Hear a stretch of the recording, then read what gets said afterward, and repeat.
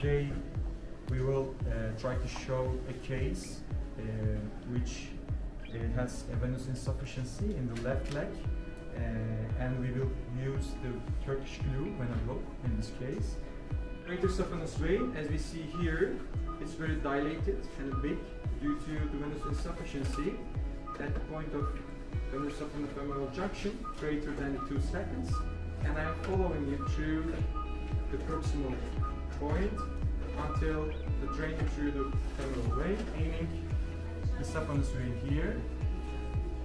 We are trying to, as always see here, we just above the saphenous vein.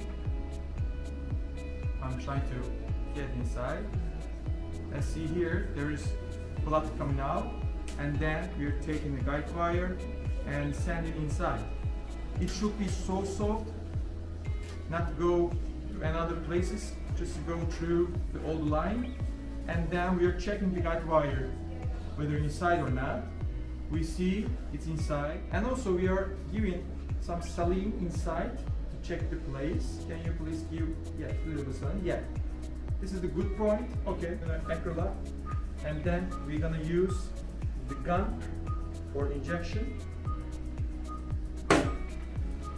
Gun helps us gives the injection in a stable amount of point with the yellow acrylic, and 2 shots through the saphenofemoral junction without any movement, and then we will take it out through the distal. Before that, we will compress the femoral vein.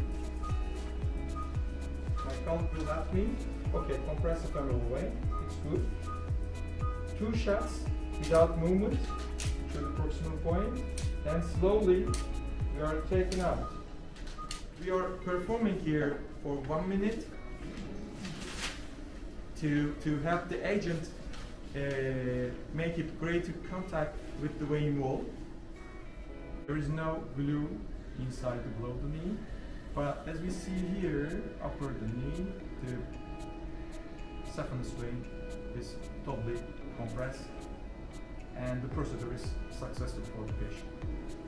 Then after the operation, we are using the compression bandage, starting from the ankle through the upper saphenofemoral junction place, and then we are ending the surgery.